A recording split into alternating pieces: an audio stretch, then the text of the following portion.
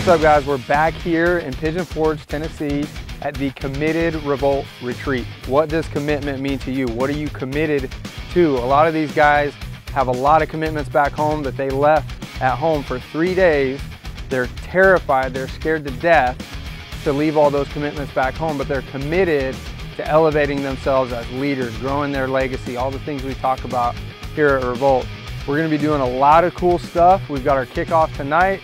Tomorrow is Self-Worth Day. We're gonna talk about impact over income. Can't wait to share it with you guys. Relationships, relationships, relationships.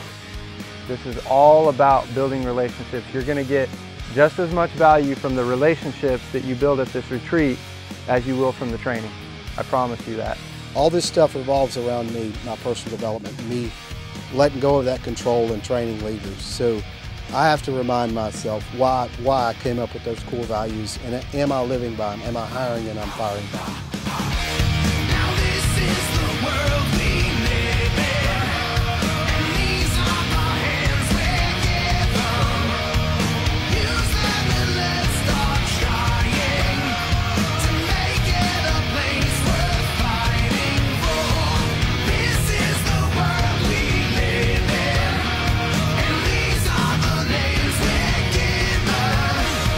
Stand up and let's start showing just where our lives are going to.